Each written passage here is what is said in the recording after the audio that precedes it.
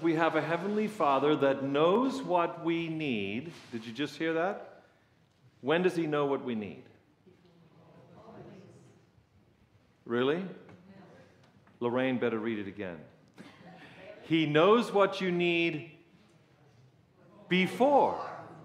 He knows what you need before. And knowing that is key to understanding the passage that we're reading today. We are in the book of Matthew, and if you want to turn in your Bibles, we're in the book of Matthew chapter 6, and it is the place where Jesus is giving His manifesto, and this manifesto is important for us to take note of because the fact is that He is teaching.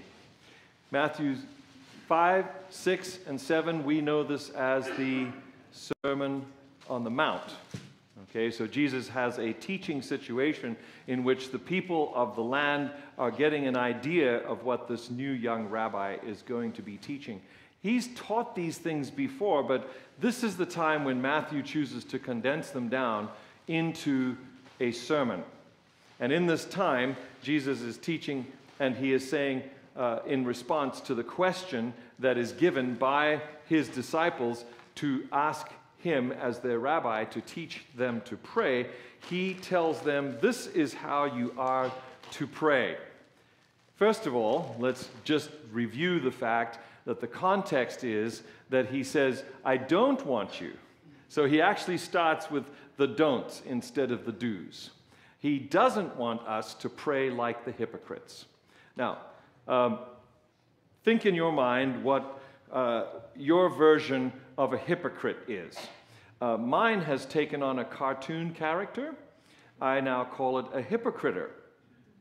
So there's a cartoon character in my mind that is a hypocriter, and I do not want to be a hypocrite. But a hypocrite is this animal, this person, this thing that claims to be something and claims to be connected in a certain way and then acts differently. Jesus says in the beginning of this presentation, He says, I don't want you to be like. So as a disciple of Jesus today, please understand that He is wanting us to do certain things and He is not wanting us to do others. It is difficult. It is very difficult in many respects to hear the teaching of God and think that it is always positive. In this moment, we need to realize that He does come to us and He says, as He did directly to the individuals whom He referred to as the hypocrites, basically the people who knew, or in His mind, should have known because they were the ones who had read. They were the ones who had studied. They were the ones who knew what God asked of His people, and yet they did not do it, nor did they act like they knew in the first place. This is the sadness, in some respects, of the context of this teaching that Jesus gives. I don't want you to be like those individuals who pray, and really it's all about them. It's all about them. But it's interesting that we should be saying that at the beginning of this particular piece of the disciples' prayer, because it sounds very much like we're saying to God that we want Him to do something for us. Give us this day our daily bread. This is the thought that our Rabbi, Yeshua, is teaching us today, and as we come to understand it, I believe that we can spread the joy that He would like us to have. How many of you remember the fact that the Bible teaches that joy is a gift? If you go home with nothing else today, that's the pearl of wisdom you can go home with. I believe that the Constitution has been made in this United States for the pursuit of happiness. So in America, we have this great country where we are given the opportunity to pursue happiness. And as the movie showed that was named after this phrase, not sure that everybody actually catches happiness. But with the power of God in our lives, He can give us joy. It's a gift. And actually, there are those of us, myself included, who could tell you that even in the midst of pain and suffering in this world, you can have joy. So therefore, it's different. In my mind, it's very different to happiness. Let's back up just a moment and say that last week we said, "Thy will be done." Thy will be done. Martin Luther King is quoted as having quoted someone else. So when you watch individuals, sometimes they get their stuff from other people too. And he said, the moral arc, in other words, the trajectory, the direction of the universe is long, and it bends toward justice. Justice in this context, I believe, is the thing that we have talked about now twice. The last 2 weeks I've wanted to bring forward the idea that when we say, "Our Father, who is in heaven, hallowed be your name, thy will be done," we're talking about the householder. We're talking about the person in charge of the house. We're saying this person is this individual, this God that we're calling Father, and that his household, his realm, is something that we would like to be part of, and that we believe the way in which he orders his house is what we would like to see happen in our world. That is, as I said last week, that's a categoric political statement. And we're going to be continuing along those lines this morning. And so as we think of the idea of justice, we realize that this is a particular ordering of the household that we are praying about. So I know that many of us know this prayer by heart. In fact, we grew up with it. It was one of the first prayers we were taught, and we can just say it. But I'm hoping that as a result of this series this month, that we will be able to say it now with so much more understanding, and maybe take a little time with each one of these key words. So here we go. We've talked about name, we've talked about kingdom, and we've talked about your will being done. And so we have come, in many respects, we have come to the core of this prayer. Because, you see, there are these three words, these three key words at the beginning, and then we get to the middle, and we are talking here about participation. Because, you see, as far as this prayer and Jesus' intent is concerned, he is interested in involving us. He is interested in involving us in creating this new world. So we say in the prayer, "Thy will be done on earth as it is in heaven." And as we think about that statement, we are actually saying whatever's going on in heaven, however heaven is run, however heaven is governed, the justice that we see in the kingdom of God in heaven, we want that same justice here. We want that same organization, that same householder rule here on earth. And we're basically saying we would like to participate in helping that to become a reality. God invites us to be a partner with Him in making earth and heaven more and more the same.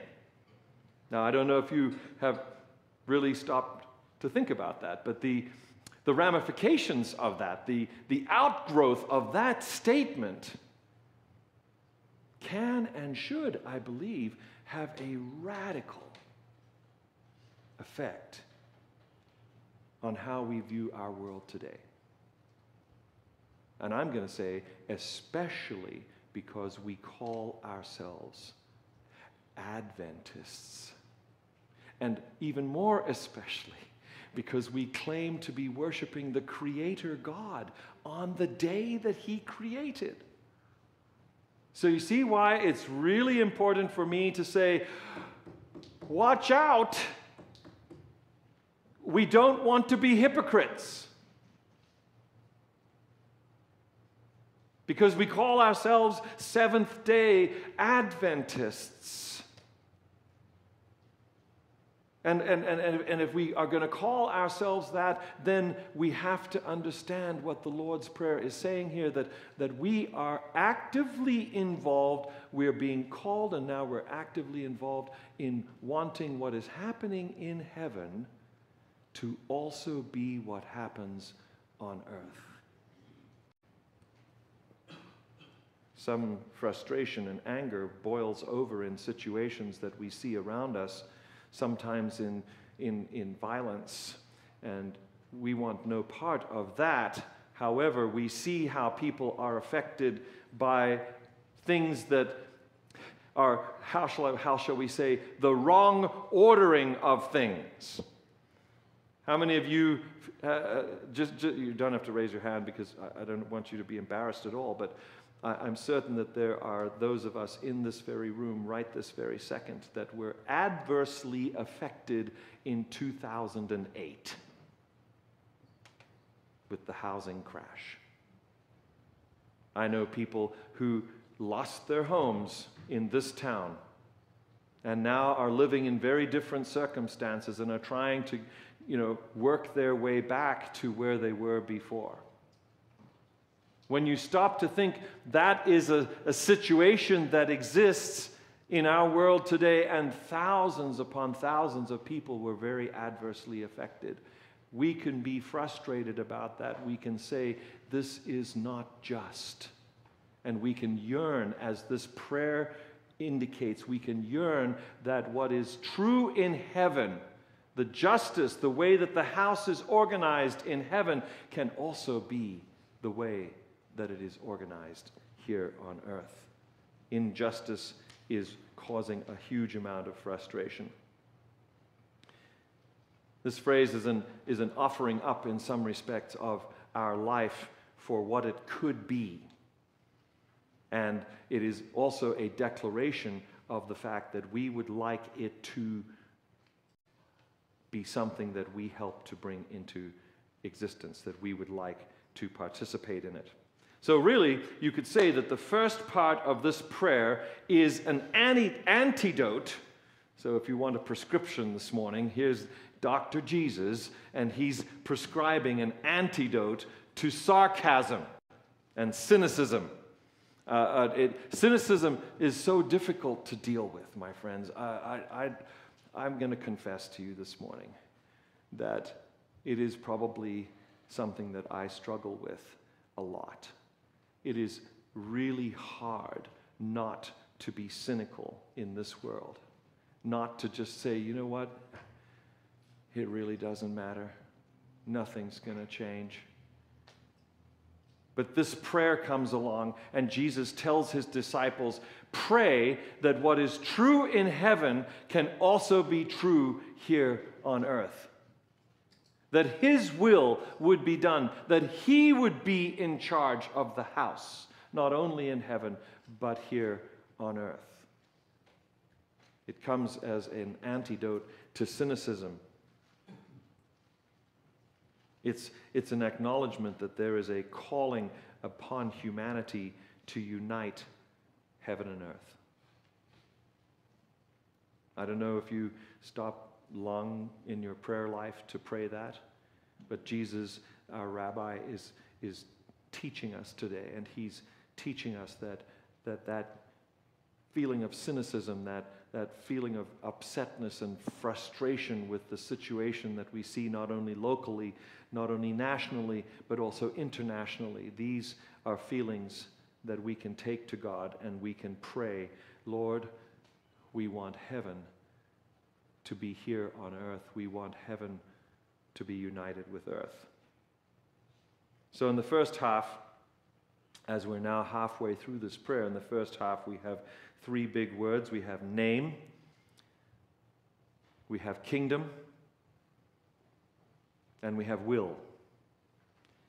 So now we move into the second half of the prayer, and we remember that name, kingdom, and will all are about God.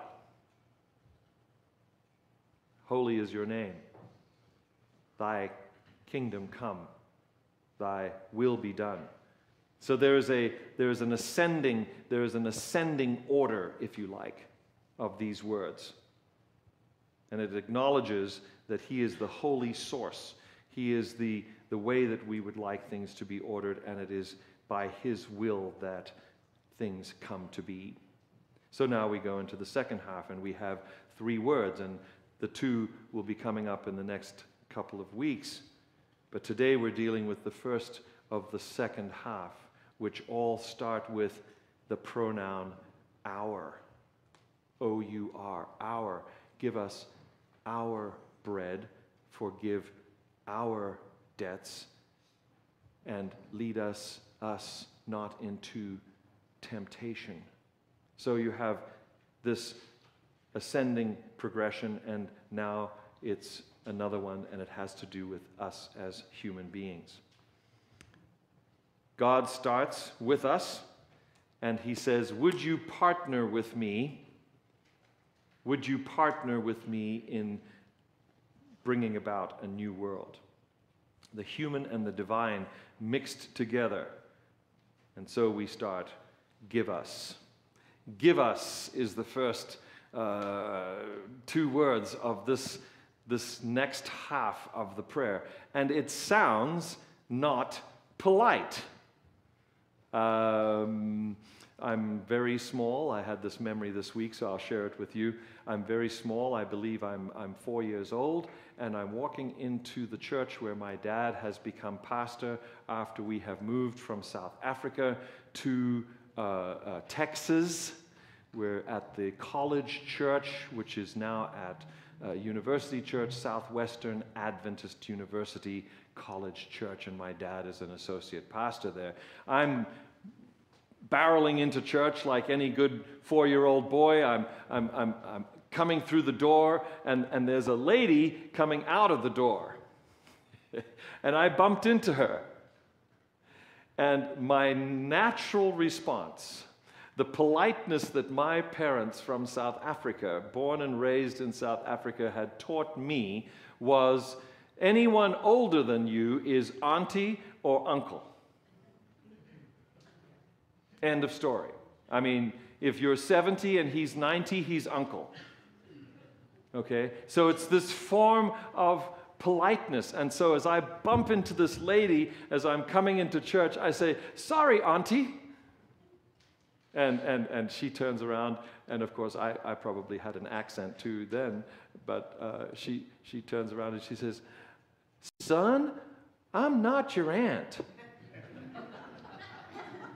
So like, this little boy is very confused. He thinks I'm really his auntie. But I was just using this, I see you're connecting, because I think in the Filipino culture and the Hispanic culture and many other cultures around the world like mine, there are these things that you do for people who are older than you. It's part of being polite. So when we see these two words in this next phrase of the second half of this prayer, give us. It's not please. It's not by your leave. It's not if you would like, sir. No, it's Jesus is teaching us. Our rabbi is teaching us, and it's a little strange, you would think, now that he's talked about the householder as our Father in heaven, and he's saying, this is what you say to him. Really? Oh, okay. Give us. It is an imperative. It's not like if you would like. It's give us. So what's he saying? It's a command. It's intense. Give us today our daily bread. Now here's where we get to this key word in the first part of the second half of the prayer. Bread. I'm thankful to Eric, who I work with on third Sabbaths, to provide bread. Okay, let's check. He, give Vaughn's a little cred. He went to Vaughn's. Anyone know what this bread is? This is can you clear your throat with me? Because it's a challah bread, okay?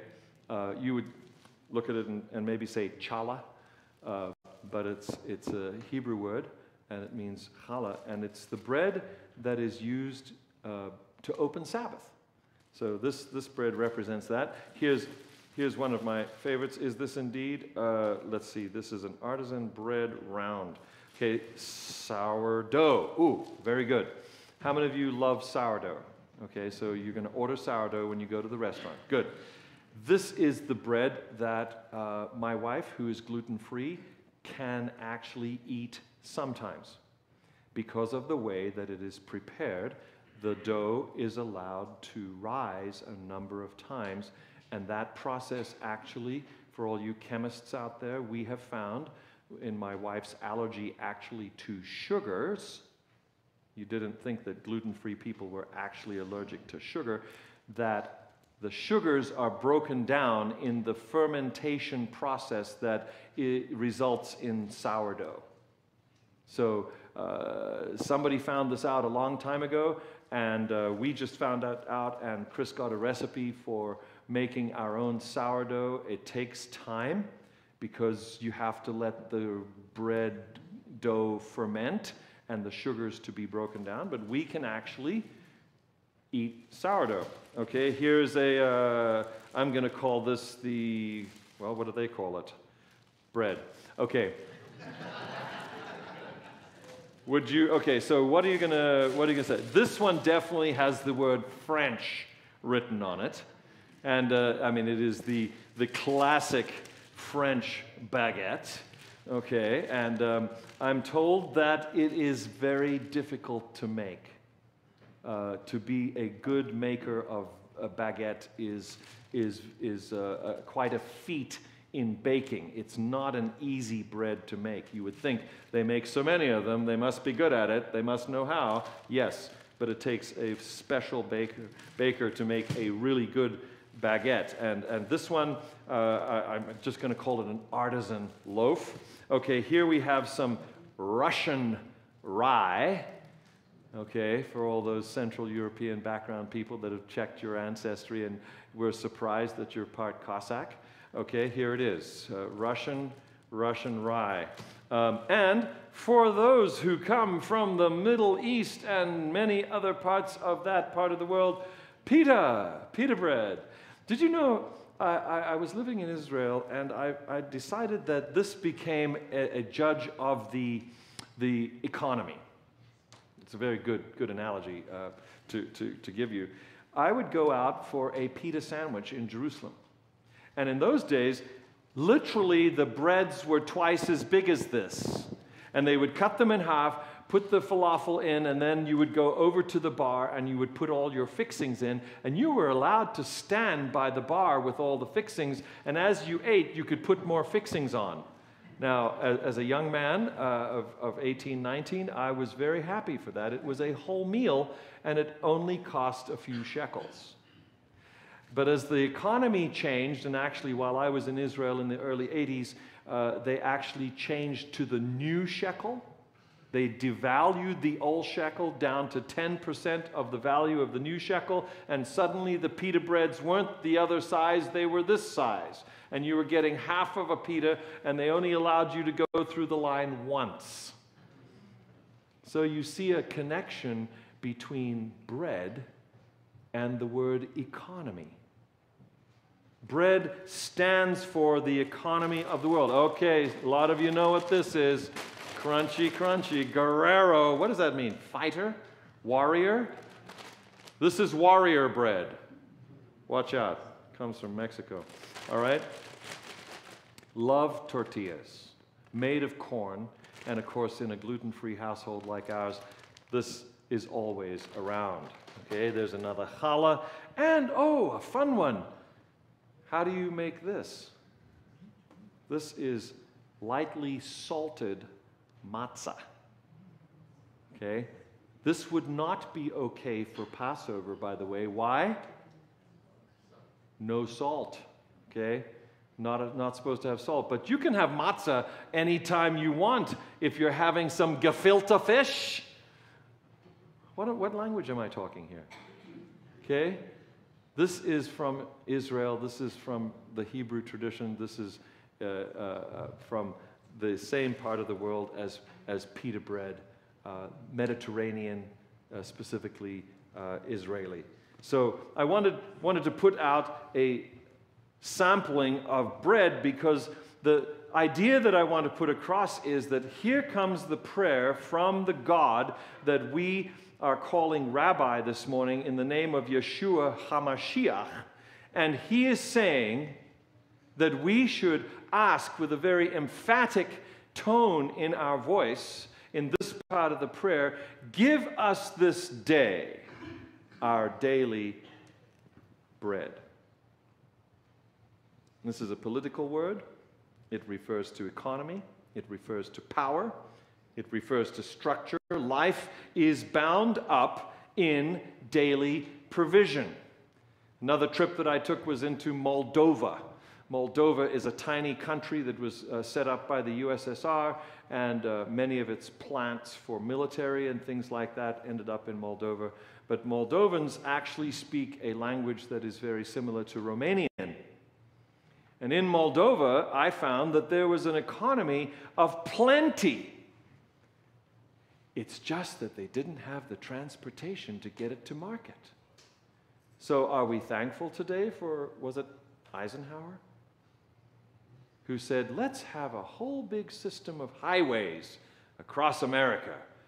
One of the reasons was military, the other reason was economy, so that we could get our produce to market. There were fields I saw in Moldova full of wonderful produce, most of which was rotting in the field because people could not get it to market fast enough, because the markets in the adjoining countries were not letting them sell their produce in the economy. Daily provision. A friend of mine used to run the grocery section of a Walmart. She oversaw the unloading of 2 semi-trailers every early morning for just that one Walmart. Now, I was living on Vancouver Island, and those trailers had been literally come across on a ferry during the night. I would hear the ferry, I would hear those trailers being taken down into Victoria at 2 and 3 in the morning. That ferry would get in, and those trailers would then be trucked down into Victoria, and she would be there to unload that truck of fresh produce for that one Walmart. Every day. Every day. You're talking about daily provision. I believe the planet is capable of producing enough food for all of us, but the major issue is that some of us are starving. So there's an issue with the way that the house is being run in our world today. I don't know if that disturbs you at all. I don't know whether you feel bad. I think that the reference that was made this morning to the little thing that we do, which actually is very much appreciated, by the way, when you go to that grocery store and you pick up an extra box of cereal, or you pick up an extra box of pasta, or whatever it is that the food bank needs, we recognize at that moment that there are indeed neighbors in this town who may have to make a decision between rent and food, between rent and gas in their budget. So it's really nice to know that there is a food pantry here in Santa Clarita and that we can support it. That's a today thing. That's a thing that we can participate in when we think of this particular subject of bread and we think of provision. in Jesus' day, Caesar was in charge. And estimates are that in Palestine there may have been a 90% tax. Okay, just let that settle in for a moment and then understand why they hated Zacchaeus and they hated Levi so much. A 90% tax. And then, with that background, understand how amazing it was that while Jesus is preaching to 5,000 men, not counting the women and children that may have been there, but 5,000 of these people who are being overtaxed by Caesar, and he provides with 5 loaves and 2 fish. He provides bread. Makes that story a whole lot more interesting. And then at the end, to have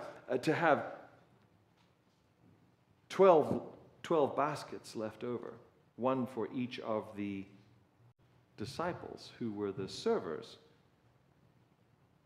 If that wasn't the biggest statement that Jesus ever made to his disciples about the fact that I am the provider. I am the one who will make provision for you in your daily life. And he does so with a little boy's lunch. A regular worker's lunch. 5 pita breads, 5 little loaves, and 2 fish. The rabbis teach this, that we go back to the first mention of a word. The first mention of the word bread is in connection with liberation. Liberation from slavery.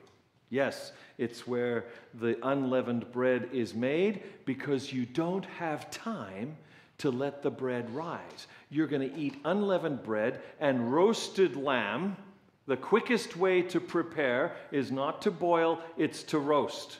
So you put your traveling clothes on and you're getting ready to go, and you're going to eat unleavened bread and roasted lamb.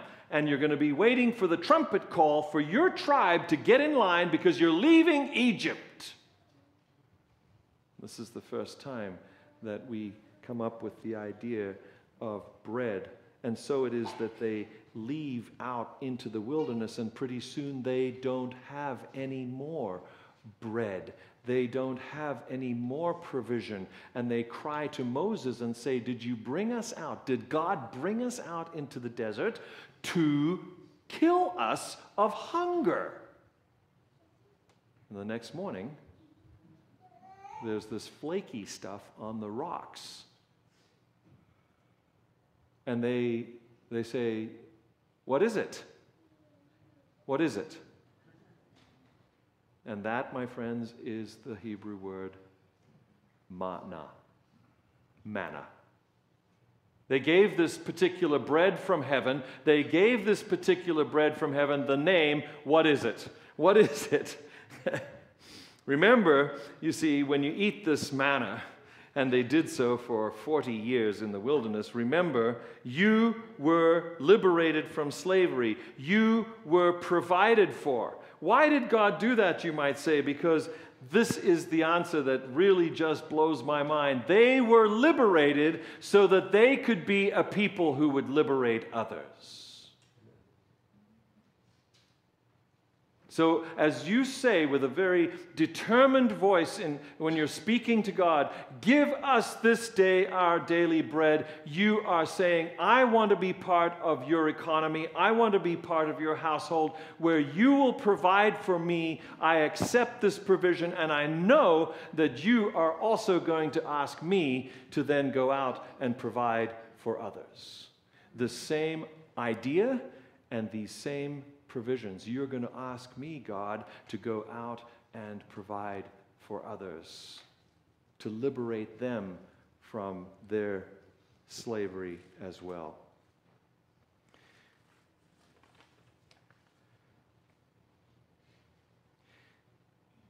Proverbs chapter 30 says something that is a little strange.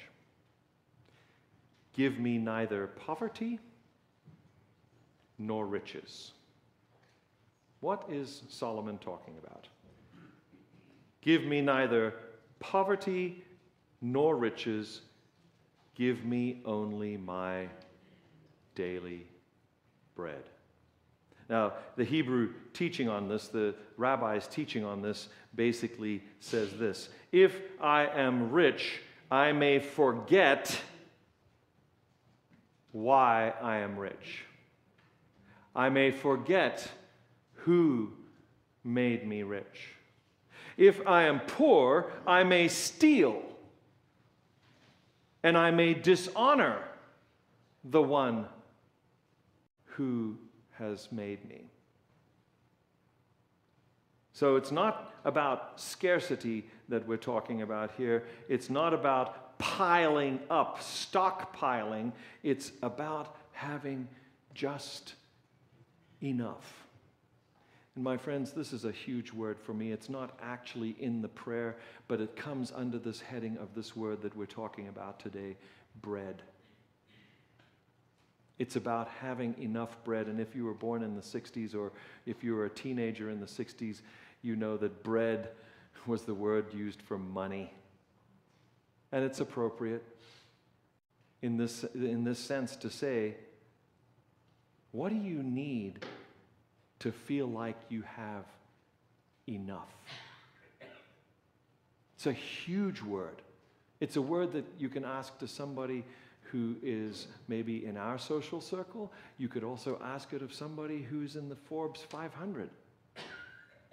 What is it to have enough?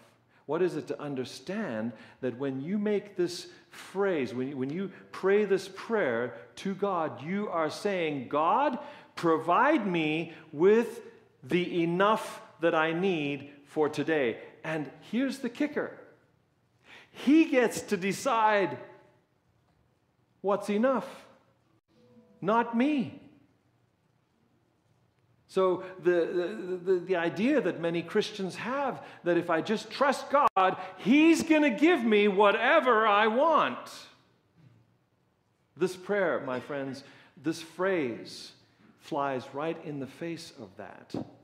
To say, yes, God is going to provide for you. He has the whole story of the people in the desert. He has the story of the 5,000, and He provided for them, but He is providing for them daily bread.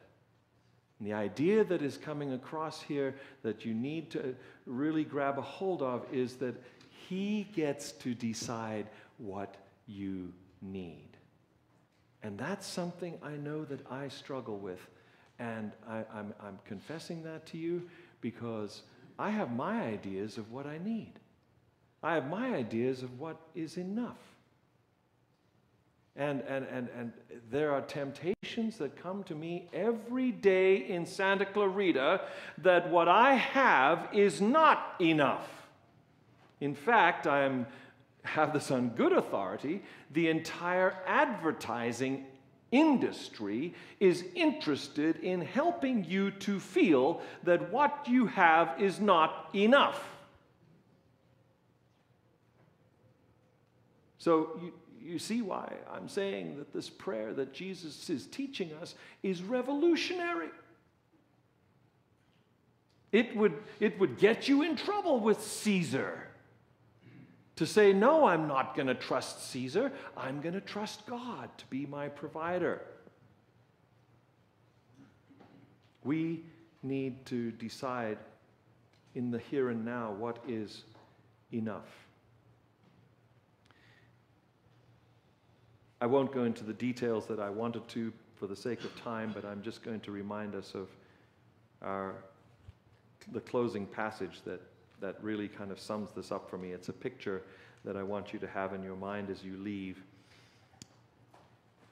A couple of people, one of them known as Cleopas, have been walking back from Jerusalem after the death, burial, and now resurrection of Jesus on the weekend. and they're talking to each other. Biblical scholars are fairly confident that the person going with Cleopas is his wife. So we have a husband and wife, and they're going home, and they're talking about all of this, and they're not understanding. And suddenly there's this third person that's walking with them. And as he's walking, he's listening to them, and he starts asking questions and playing dumb. That opens up the opportunity for them to just be absolutely incredulous. You don't know what's going on? Oh my goodness, you must be the only person in Jerusalem that doesn't know what's going on. And so they tell him, they give him a testimony. This is what just happened. And then Jesus turns around and he explains the meaning of what just happened. The Bible says here, Matthew says, he opened up to them the law and the prophets, and he showed them how it all fit together. The Bible also says that their eyes were closed in the sense that they did not understand him. And my friends, it wasn't until they got around the table. They got around the table just like this. And maybe because he was the guest, or maybe because it was just his habit, Jesus reached for that loaf, that small loaf, because these were not wealthy people, they were hospitable people. But they were not understanding the import of the events that had just taken place in their lives as followers of the Christ. If indeed this was Cleopas's wife that we're talking about, she was one of the few people who actually stood by the cross while Jesus died, while the other disciples went away. This is the same person. And now Jesus is sitting at her table. And it wasn't until he broke the bread. My friends, their eyes were opened, and they realized that everything that he had said, the way that he had explained how everything fit together and how he was the embodiment of the Messiah, the one that they had so looked forward to, he was the one.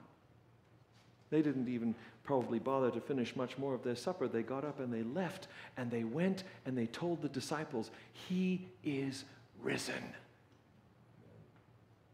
Now, I don't know about you, but I get pretty excited about telling people about Jesus. But I'm going to say, I'm going to get really excited about telling them, this is the God who has promised to give you your daily bread.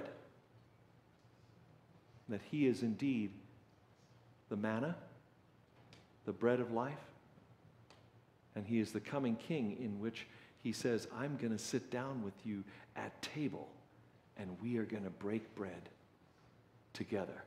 And I believe, Eric, that it will be on our knees. We will be tossing our crowns that we do not feel we are worthy to wear. We will be tossing our crowns at the feet of the one who has made all of this possible, who is the living God known as Jesus Christ.